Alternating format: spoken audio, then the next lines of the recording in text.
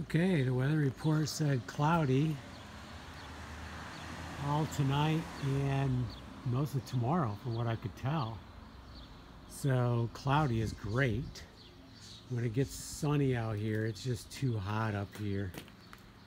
So I took the screws out, rolled it back, and to my surprise, I had went over halfway when we did this half. So now it's just from there to there.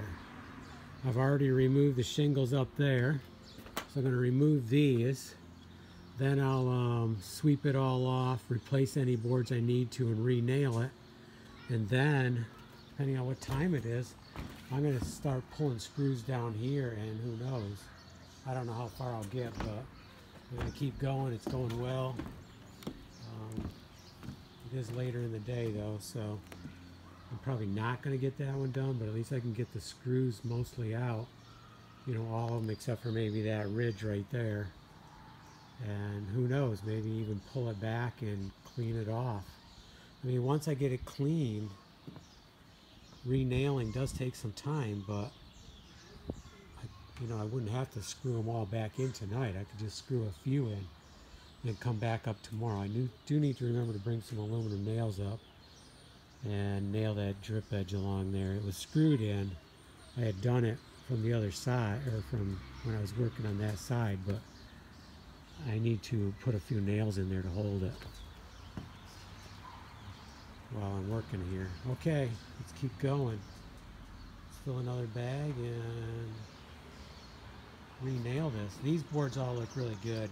There was no shingles up here, and that's the way they look. The shingles started right here, the half lap, and went down. You can see it's pretty shoddy. It was really bad when they had replaced this. Well, maybe they tore some off. Maybe they took some off, but not all of them. I don't know. But I'm getting them all off and repairing the boards and re-nailing. Okay. And I'm rolling it back. I mean, if you didn't watch the other video, the reason I'm doing it this way, because they ran that rubber caulking down through.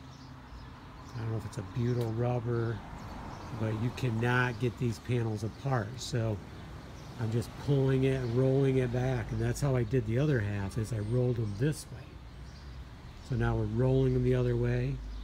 I did mark my ridge cap here, so hopefully I can hit those same holes on both sides.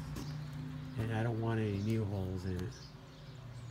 But that rubberized silicone caulking or whatever, man, it holds.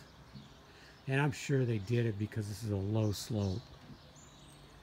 I wonder what it is. I'll have to figure out what it is, but I'm guessing it's like a 2 pitch, maybe only a 1.5. And you can see how far the water had come up. This is over a foot. This is like a 16th overlap, and you can see how far watermarks came up. So, I mean, look at this one. They didn't make it. You know, they didn't compromise the roof, but they came up a long ways. So low slopes. These guys were, I have to admit, they were smart in doing what they did. I was surprised. To be honest with you, I didn't plan on doing it this way. I thought I would take a sheet off at a time. But actually this is working better. Okay, let's get these off, clean up all the nails, get the broom, sweep it up, and then we'll start nailing.